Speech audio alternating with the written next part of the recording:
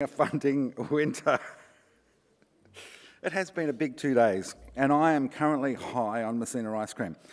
To talk about this extraordinary thing, we have the incredible Bronwyn Clune, who has been there and done that and now writes about it at Capital Brief. She is one of Australia's most experienced startup journalists, now covering the sector for that media startup, venture-backed.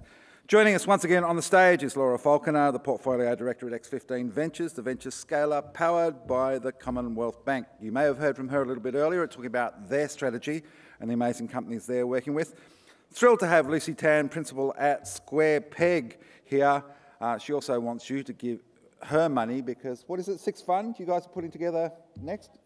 Yeah, so, everyone wants money and hopefully the VCs can pick up some tips from this panel as well. And also joining us is Justin Greenstein, the CEO, I was going to say the Chief EO of 1835i.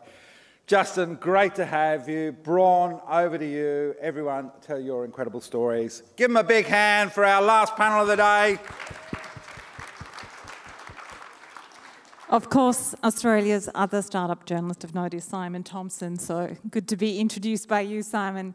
Awesome. We are on the final stretch, always the hardest slot to fill, but we've got a pretty spicy topic to tackle, and that is this funding winter. So I'll get everyone to just quickly run through and talk about your organisation, and then we'll get into the topic. I'm Laura Falconer. I'm the Portfolio Director at X15 Ventures. X15 is the venture scaling arm of Commonwealth Bank.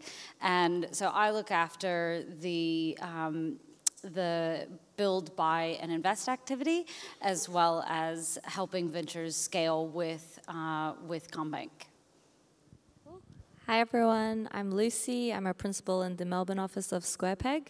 We're a venture capital firm that invests across Australia, New Zealand, Israel, and Southeast Asia, and we do it from the very earliest stages of startups, so seed, Series A, Series B. Hi everyone, I am Justin Greenstein, CEO of 1835i. We are ANZ Bank's innovation and investment partner. What our mission is essentially to do is to partner with startup and scale-up companies who can help ANZ's home ecosystem, small medium business ecosystem, and institutional business. And we invest in anything from seed rounds in companies that we incubate through our lab, through to much more mature rounds in fintechs that we invest in, but typically Series A, B, and C type of rounds of fintech type companies. Awesome. So we're going to start off, I think, by unpacking the title of our session, which is Navigating a Funding Winter. So I'd love your thoughts on whether we're actually in a funding winter or not. I mentioned our topic to a couple of investors and they said, we've never had so much capital in Australia before. So we'd love your thoughts on that. Sarah, if you want to have a go at that one first. I don't think we necessarily are having an across-the-board funding winter. Yes, the experience has changed. Maybe the seasons have changed a little bit. But it really depends on where you're at as a startup in terms of stage of development, in terms of who your existing investors were. Because, yes, the dynamics changed. But we had a period where there was a record number of new VC funds coming on board, and they have pressure to deploy capital. They didn't have existing portfolios to redirect their capital to. That money was still flowing. Those funds tend to focus at the early stage. So if you were starting out, seed funding still flowed through what may be called a funding winter. However, if you were a little bit later, kind of Series A stage, it did get a bit harder. The expectation of the proof points that you had, particularly to back up the valuations that were had through the peak of the crazy years, it got a lot harder. And so you had some fallout from that. So yeah, I think it was felt differently depending on the stage of the venture and who was involved. Lucy and Justin, do you want to add any thoughts to that? I think it's all relative. Like if you were a startup that was raising in 2020 and 2021, yeah, this will feel like a winter to you because that was very exuberant, I would say almost anomalous times. It's kind of like that chart they show of sort of e-commerce penetration. It's kind of like do, and then 2020, 2021, and then it goes back to a normal line. I would say we're getting back to long-term historical averages. I think that the panel has answered the question quite well. I might just add a little bit of a perspective from an 1835I perspective.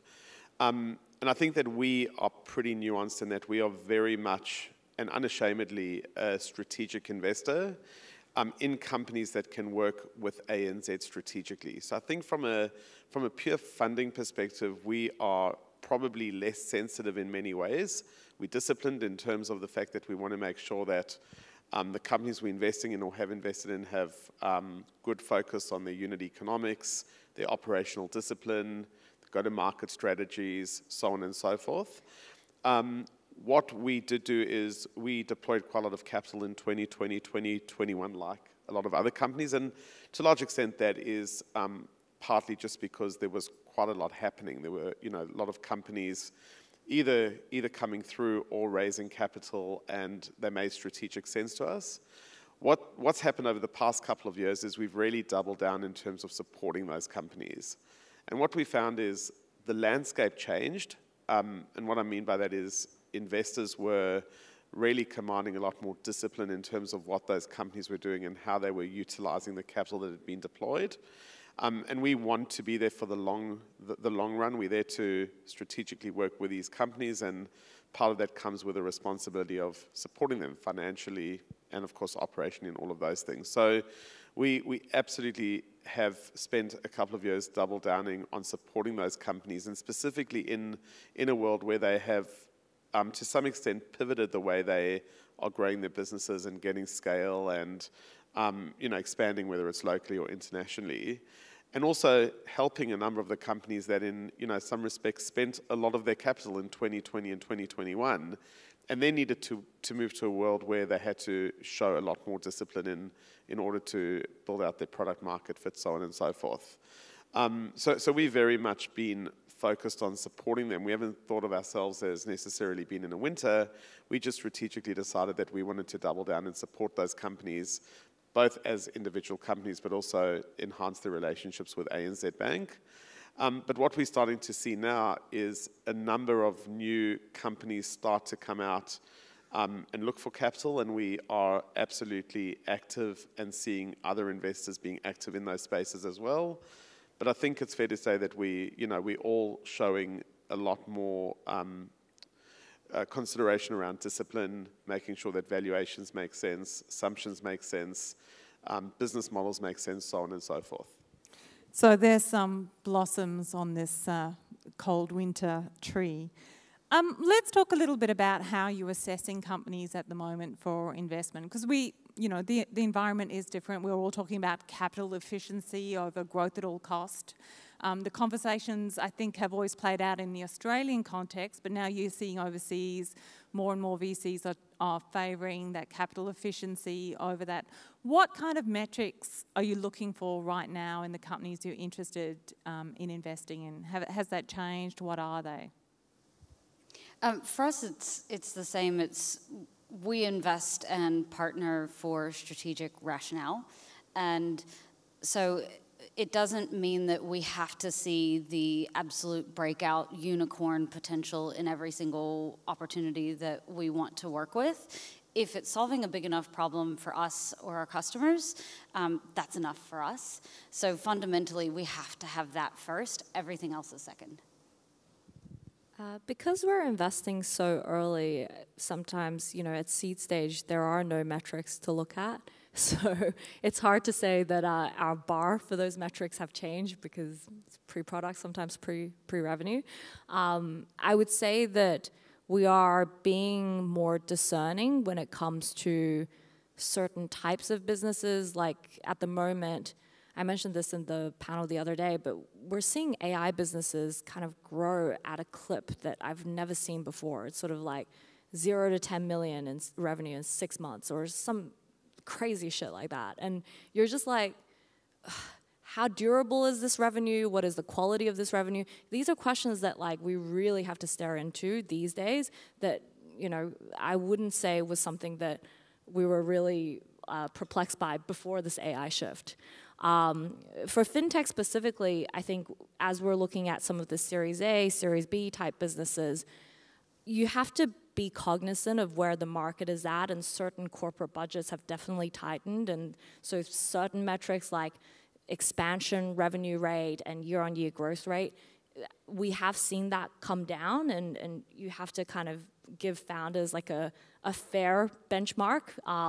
It's not going to be like the heyday of like 130% net dollar retention. That's just not where their corporate customers are going to be. So we take a contextual lens to the metrics. Like Laura at X15, we are strategic investors. So that certainly provides a lot of nuance around how we think of the evaluation criteria of the portfolio companies that we invest in. I think if you go back and look at 1835, 5 years, 6 years ago when we're still very new, we often invested like a very traditional VC/CVC, and we were very focused on certain metrics. But what we were actually doing is we were finding these investments which we thought were good investments or great investments, and then we were going into the bank and we're saying, we found a great investment, you now need to partner with them. And what we found is a number of people in the business units were saying, well, how do we align that investment to our strategy, how to deploy sort of business unit funding to bring that in, because it's not high on the strategy model. And on top of that, what also happened is we often had very early stage companies which didn't have the maturity to work with a big bank, because as a number of you will appreciate, when you're building that partnership and intersection, portfolio companies need to have a good understanding and appreciation for things like regulatory compliance. So we had to really work with some of those earlier stage companies to build up that operational type of muscle and ensure that they were set up for success to work with a bank. And on the opposite end of the scale, often when we're investing in the super mature companies, they already had global domination in some respect. And they'd sort of look at the partnership opportunity and go, well, are we robbing Peter to pay Paul in some respects? What we very much pivoted to now is what I'd call a partner to invest model, where we have to validate upfront that there's a good strategic thesis. And we believe that the partnership between ANZ and the portfolio company is going to deliver a win-win outcome. And we'll only invest in companies when we've got deep conviction that the business is committed to the partnership and there's a really good business case to drive that partnership. But likewise, we need to have deep conviction in the founder's ability to scale their business, deliver their global aspirations, and achieve some of their metrics through the relationship with the bank.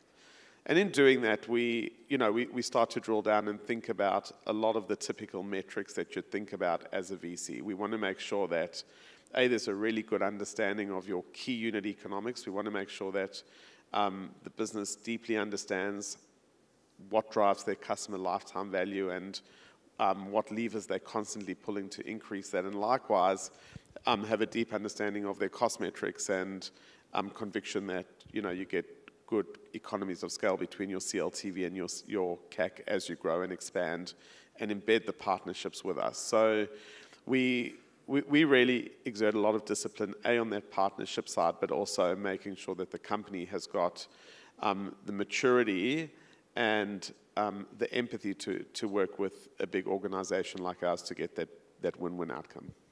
Awesome. We are open to taking questions from the floor as well, so please raise your hand if you're wanting to ask anything.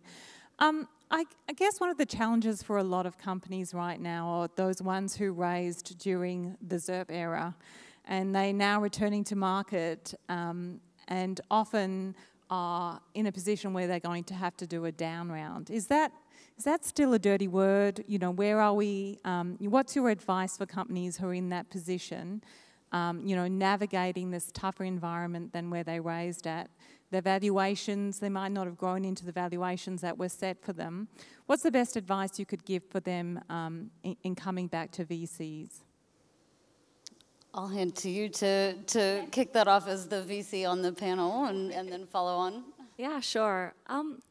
Look, I think that the only thing that kills your business in the early stages is when you run out of money. And so if the choice is between running out of money and having your business die or take a down round, I think most founders would choose the latter. And so, yeah, I definitely think that our founders are thinking about it in very sensible ways. I would say that I forgot where my train of thought was going, but I would say that it's not. It can impact employee morale if you take a down round. So I understand why founders really hesitate to do that. But it's one of those things where I actually increasingly think that VCs don't look at it as a negative anymore. We kind of just see it as, hey, this is the reality of the market. And probably employees also understand if you have to make that difficult decision. So yeah, it's kind of the reality of today. I think this topic all comes down to being practical, and we sort of see two types of founders. One who comes to us who we haven't invested before, and then obviously founders in our portfolio company. And I think there's definitely a group of people who are pragmatic and sensible, and then there's probably a group of people who are still living in 2021 to some extent. And by the way, I think that the founders in our portfolio are super practical, and we actually have really good conversations with them. But it becomes a really interesting conversation with founders that are raising money for a whole lot of reasons. First of all, what we always do is we go back to the targets and metrics that were set at the last round of funding, and what you often find in the companies that are probably going to be experiencing down rounds is they haven't achieved targets for a whole lot of reasons. And there's a lot of work that I think we do with them to unpack what those reasons are and actually get really, really realistic on what the future forecasts look like and what that means from a valuation perspective. But on the flip side, you also have to be quite practical on what a down round does to dilution, because we certainly don't want to be in a world where the founders are diluted so much that they're no longer motivated to drive their vision, because ultimately we're investing in them and their vision and their ability to deliver it. So you really have to be very, very balanced and practical at that table when you're having these conversations, and unpack what the forecasts were, why they haven't been achieved in some cases, where the company's going, and how realistic they are in terms of being able to achieve those. So it's a very different type of conversation, I think, to the conversation we're having 3 or 4 years ago. Awesome. Just checking with the room if we've got any questions.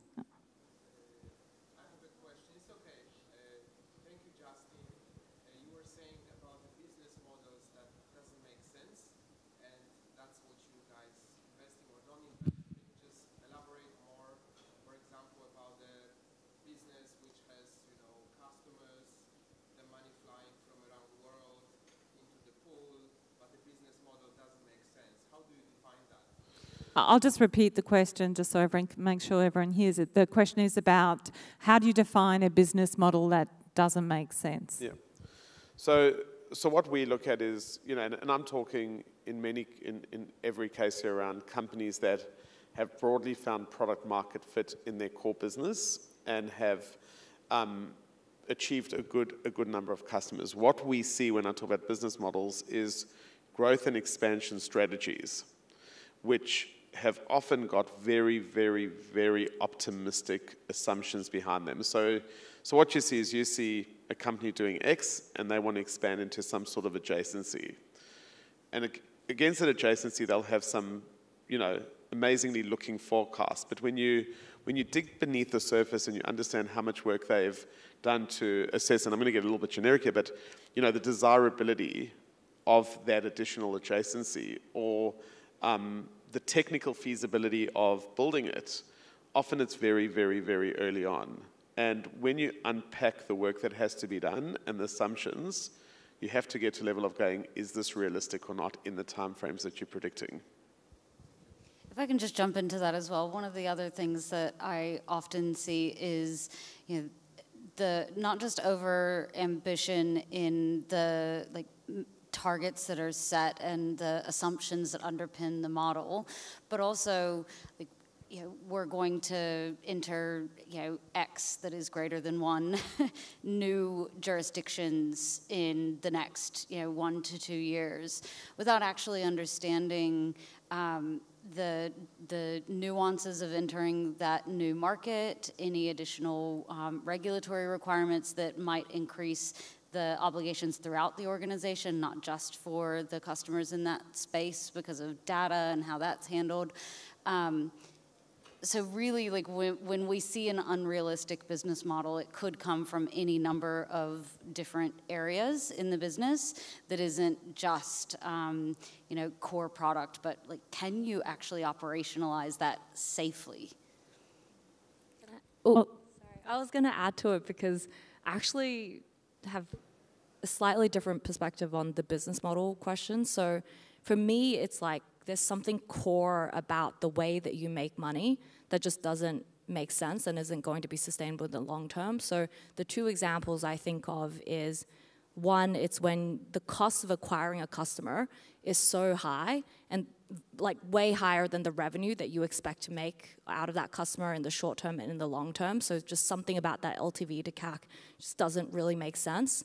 And for lending businesses, I mentioned this example from yesterday, but it's you lend out $1, very easy to do, but can you actually get $1 and more back? Most businesses sometimes lose a ton of money that way. So I think it's in the unit economics of a business model, whether it makes sense or not. The other one, is, are you dealing with a business that has a massively leaky bucket? So yes, you can acquire them, and yes, you can make some money out of them, but only for a short period of time. They churn like crazy, and so you're constantly trying to fill this leaky bucket. You're never going to really build a sustainably large business. Awesome. There's another question at the front. Thank you. So it's come up from a few founders and in the panel previously that it's not always the problem for founders to raise money, but that in Australia, they can't raise enough money. And so they've got to put money against legal obligations or compliance, but they can't really get enough money to really scale the business. And I'm interested in your perspectives from an investor side, that are there just caps because Australia's a small market and that's why maybe you have to go global? But what's your view on the kind of view of founders saying, well, it's hard to get enough money from investment side? Do you have a perspective on that? Well, I think that's where strategic partnerships can help. It doesn't all have to come through capital. It can come through distribution channel access that reduces the requirement to have capital to reach those customers. But Cut Through Ventures report just came out, and there were 6 mega rounds in the last half year. So I think that there is a significant amount of capital available in Australia. Not all companies can access it. I do think that the ability to access US markets from an Australian base has shifted. It's not as accessible right now. Maybe that'll change again. But I would just encourage founders to think about alternative pathways that isn't necessarily dilutive rounds in order to scale their business.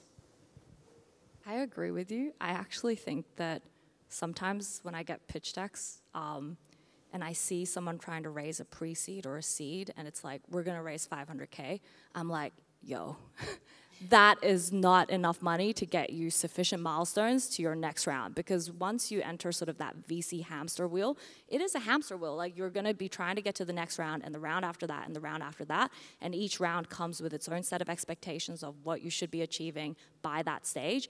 And if you raise 500K, what are you going to build? Who are you going to hire, right? So I get anxiety when I see rounds like that. And so oftentimes what I try to figure out from that founder is, what is your ambition? Like, what is the type of business that you want to build? Because not everyone wants to build a VC-style business.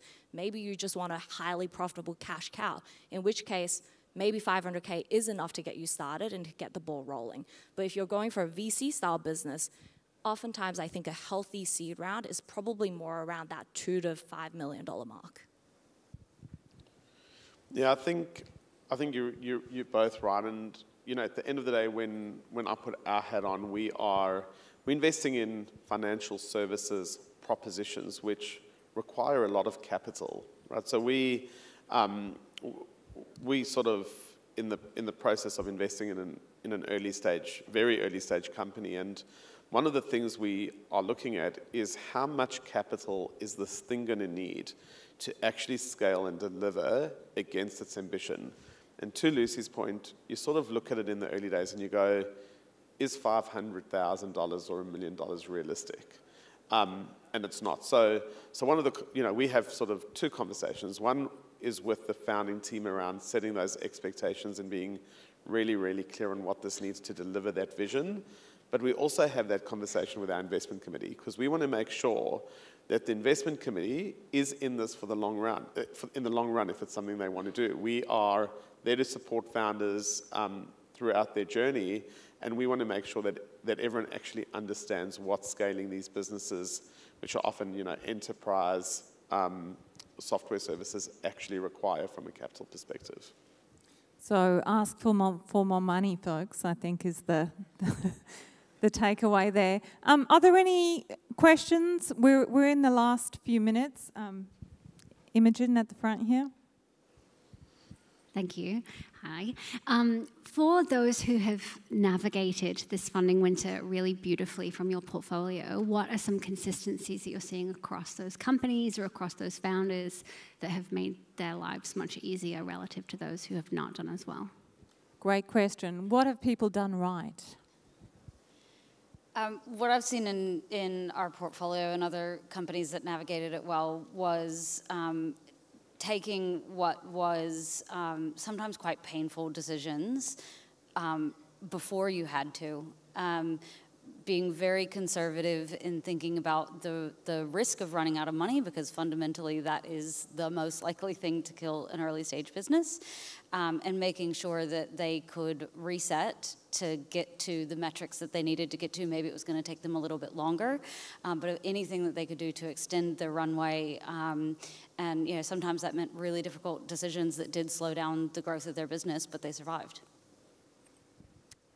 Yeah, I think it's businesses that, I think, let's say they raised like a really, really big round in 2020 or 2021.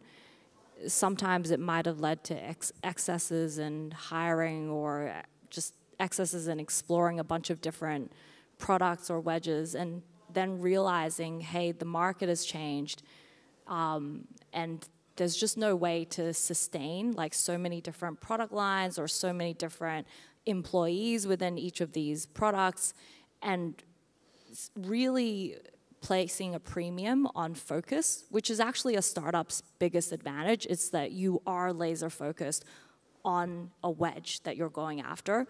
And so I've seen our best companies really just take stock of, hey, this is the amount of capital I've got. These are where my product is seeing real green shoots of growth. I'm just going to go hard at that thing, and then forget the noise, forget the rest.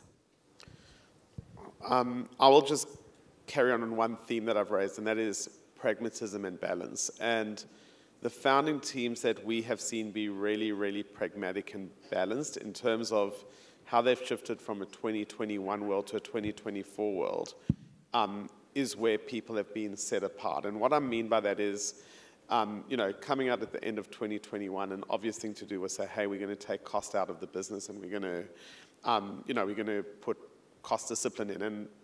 And the challenge with that is, if you take too much cost out, you've strangled this business, which has to be a high growth business with deep global conviction.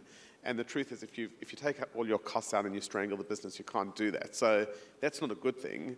But likewise, spending unnecessarily is not a good thing. And what we saw is the companies that really deeply understood where their costs were and what levers they could pull responsibly and in a balanced way have really been the ones that have come out on the other end in a very, very strong manner. And the one portfolio company of ours that really stands out is one that had global ambitions and the ambition to expand overseas. And moving out of the 2021 world, they did it. They went into the US, but they went into the US in a very, very, very thoughtful and balanced way, and have found incredible product market fit in a specific area, which is actually to some extent pivoted their business in a magnificent way. And they did it in a way where enormous amounts of capital were not being spent. They weren't coming and raising huge amounts of capital from their investors. And it was really, really interesting to see how their metrics shifted in a super positive way through that pivot, both from a revenue perspective and a cost perspective. So seeing those pragmatic, balanced founders that deeply understand the levers in their businesses is in my mind what really sets them apart. And some of the cost out can be wildly easy. One of our companies just rang every single one of their suppliers and renegotiated the contracts and got a huge amount of cost out of their business. So it doesn't have to be dramatic changes to the business to make a real difference to run rate. Awesome. We are flat out of time. I know we could keep going, but it looks like we're about to be joined by a conga line. So thank you so much. And thanks for hanging in there for the final talk. Thanks, everyone.